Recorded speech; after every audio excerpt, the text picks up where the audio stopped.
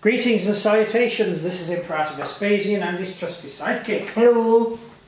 Today we're having a look at Russian infantry from the Deus Vult range. These are the standard Russian infantry you get in the box.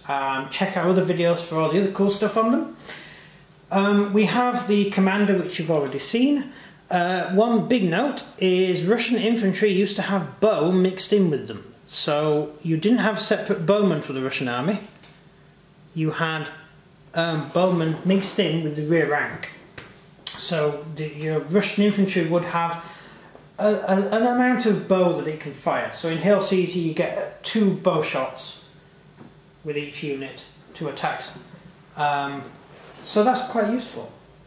It means you now have a unit that can fire ranged. And given that an actual bow unit for some reason only fires 3, it's almost as good as actually having a full bow unit, but it can actually fight properly in combat. That's quite silly, isn't it? Yeah. It is. Right, so these are your standard Russian infantry.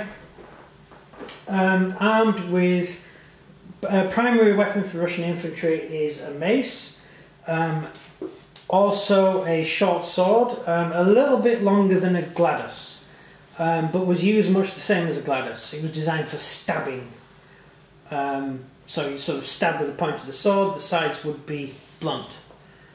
So you could also use it as a mace. Yeah, that's about it. That's pretty much the Russian army in a nutshell. Every soldier would also carry an arming sword, which is a self-defense weapon, which you draw when you're really in trouble.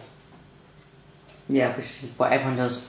Yeah, you can't kill knights with swords. You need a mace. Questions?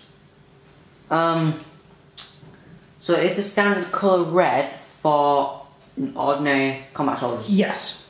Yeah. Red was so the specialised soldiers are the ones with the different colours? Yeah, it's modelled after the Roman army.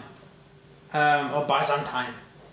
The elite troops in the Byzantine army would wear red, and so the Russians wore red.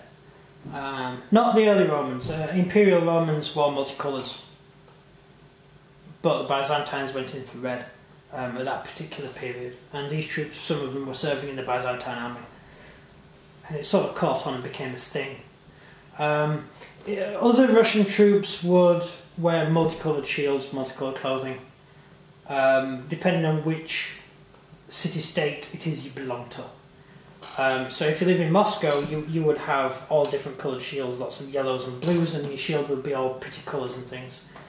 If you fought at Novograd, it would be red, deep red. Kiev, they're mainly blue. Ooh, I like blue. Hmm? I like blue. Yeah. So lots of, it depends which state you belong to, and they did go in for the cheapest colour available, really. That's why the British Army wore red. It was cheap. Yeah, it's pretty cheap. Yeah, the French Army originally wore white, but Napoleon changed it to wear blue, because he said it was during one of his battles in Italy. He was quite annoyed at the amount of blood that showed up on the uniforms. And so he said, oh, we'll have them all blue instead. I just thought that was interesting. The British Army was red because it stopped you seeing the blood. No, it was red because it was cheap. Oh, was that the Greeks? The Romans wore red cloaks for the same reason. You couldn't see the wounded officer, yeah.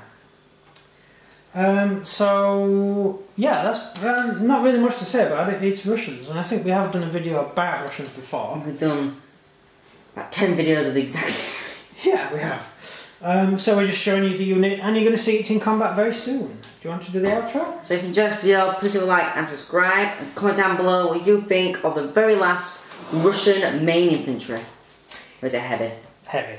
Yeah. That's it from me. And everything from him. Goodbye. See ya.